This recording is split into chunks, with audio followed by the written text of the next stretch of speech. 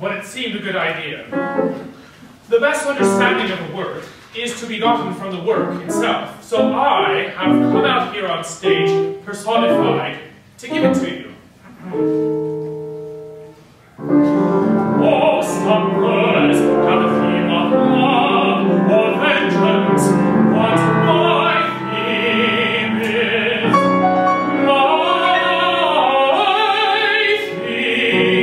is the construction of a city.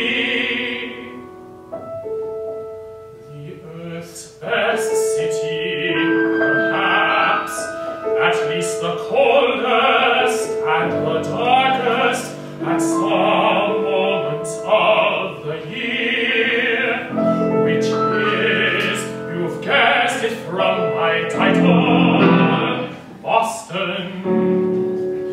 Boston, the very word is like the bell of old South Church that claims in a Copley Square.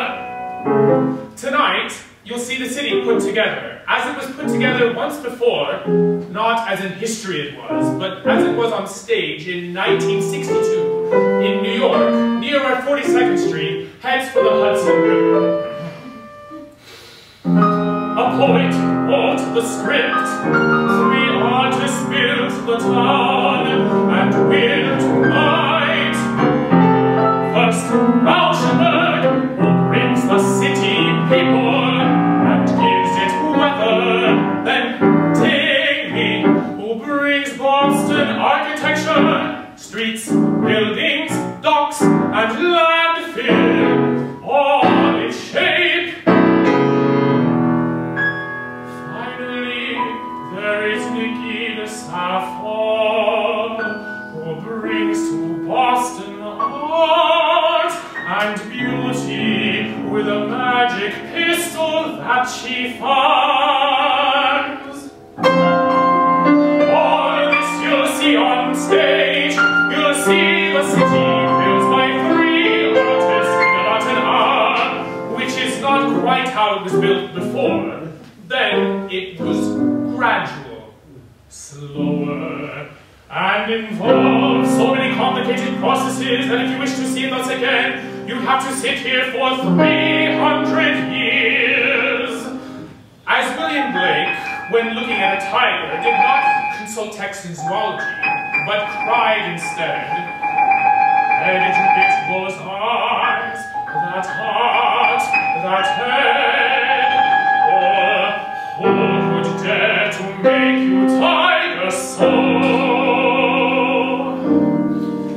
This is how I see Boston, though later one may look to history books to try to get some clue as to what happened. One's first impulses, mine at any rate, to cry out as at woman, man, or tiger. Boston, who put the dark in you, and light, who slammed the buildings down, who made the sight of being here so bending and so bright when the sun rises.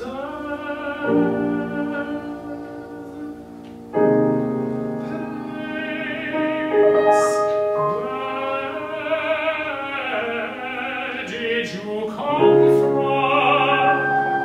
Did he who made Aix-en-Provence make me? The answer is what you are going to see. Sing me the opera, and then sing me, see Boston, see 3 artists build it up, inspired to madness by my harmony.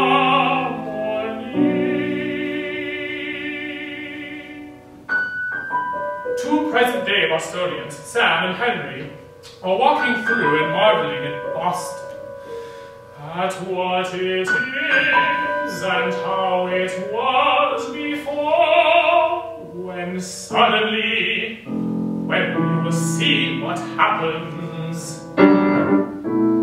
You'll see it rise and hover, then settle into place before your eyes, so quickly that you may not